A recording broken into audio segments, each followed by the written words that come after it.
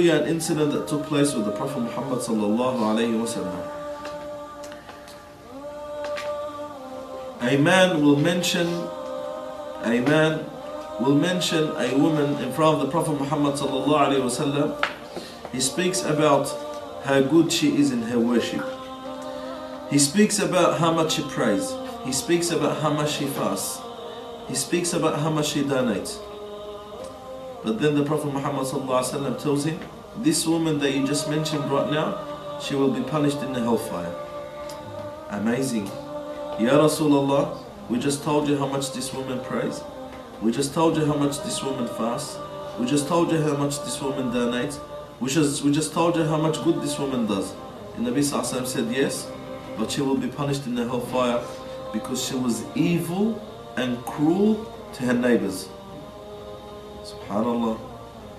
Prayers, fasting, donation, all these good actions, but she was cruel to her neighbors. And being cruel to your neighbor is as evil as any other major sin. And then on the other hand, the Nabi sallallahu alayhi wa sallam was mentioned to him another woman. She prays normal, she fasts normal, so she does not pray a lot. She prays her prayers, she fasts her fasting. She gives her zakat, and she does, average actions. She does, the normal average actions as a Muslim does when it comes to the ibadah. The Nabi sallallahu alayhi wa sallam said, but she's going to the Jannah. Why, O Messenger of Allah? Because she is very good and she is very well mannered to her neighbors.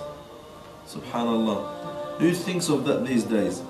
You find Muslims, Islam to them is about salah, Islam to them is about fasting, Islam to them is about zakat, Islam to them is about reading the Quran Kareem, which no doubt this is Islam, but that's not all Islam. And then when it comes to having the good manners, when it comes to having the good morals, when it comes to having the good ethics, you find Muslims neglecting that. We neglect that. It's like we don't need to be well mannered. It's like we don't need to be well behaved. It's like we don't need to have the best of akhlaq. When Allah subhanahu wa ta'ala praised the Prophet alayhi salatu wasalam with the best of his character, and that was his manners. Allah subhanahu wa ta'ala, he says, وَإِنَّكَ لَعَلَى خُلُقٍ عَظِيمٍ.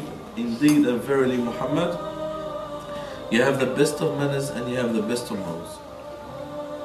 With that, my sisters, the best and the most important thing that we have in our character as living in the West is to have the best of manners.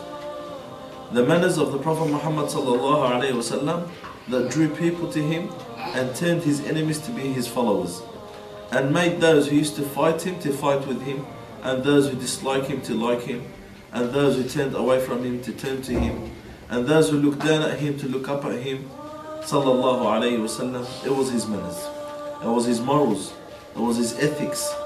And we have that responsibility of having the best of manners. We have the responsibility of having the best of ethics. We have the responsibility of having the best of discipline.